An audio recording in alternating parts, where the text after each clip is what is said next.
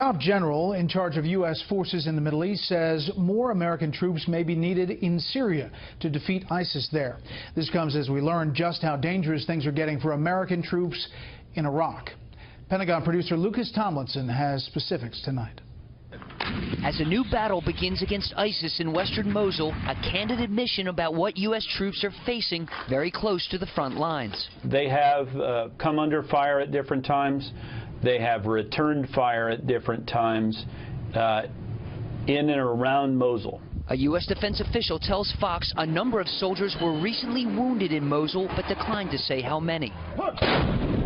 Soldiers from the 101st Airborne Division have been supporting the 4-month-old offensive against Mosul much closer to the fight, after fighting ISIS mostly from the air for more than 2 years.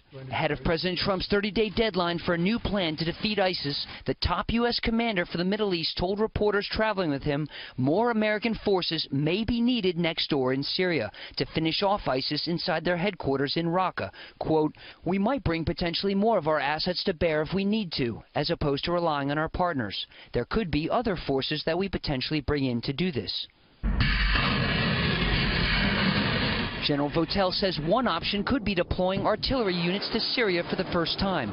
In Mosul, weapons like this HIMARS system are deployed to fire GPS-guided artillery rounds against some 3,000 ISIS fighters remaining in the city. B-52 bombers, Apache gunships, and other fixed-wing jets currently being used in the Mosul fight could also be used to ramp up operations in Raqqa.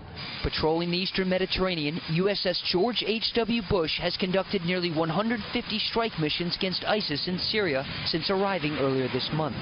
U.S. officials in Baghdad, those leading the fight against ISIS, have already submitted their request to the Pentagon ahead of next week's deadline.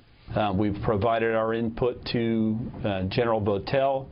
And General Votel, my understanding, has provided those to the chain of command. So at this point, where we are with that is we're awaiting decisions.